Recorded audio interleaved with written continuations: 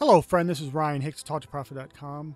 And today I want to talk about the importance of your faith, what you believe you will experience, what you believe about life. I was talking to someone today, and they were talking about how it's so hard to find good people, that everywhere you go, there's always bad people and problems and all this stuff.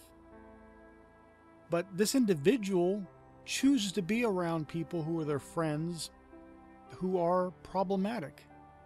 They either drink or smoke or do other things and have other vices and personality problems that cause more issues. But see, they're expecting the worst, and they're hanging around the worst people, and they wonder why they're experiencing the worst out of humanity.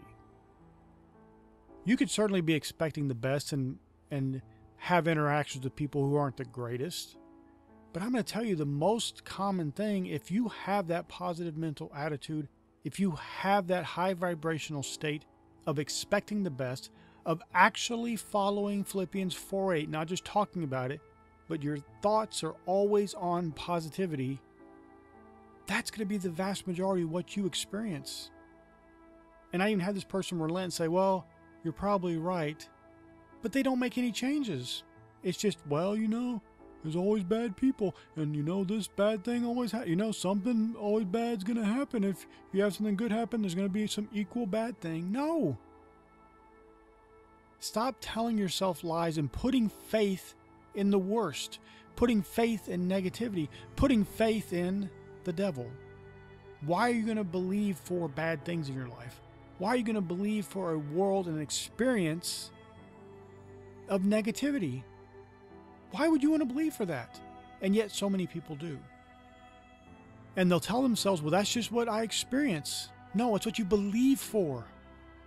And you keep believing for it, so you keep experiencing it. Then that reinforces your faith, and you keep believing for it some more. And it's a never-ending cycle, a self-fulfilling prophecy that builds upon itself and reinforces itself. And you keep prophesying, you keep believing for it, and you keep getting it. My friend, you have to change your words. You have to change your mentality, you have to change your thoughts.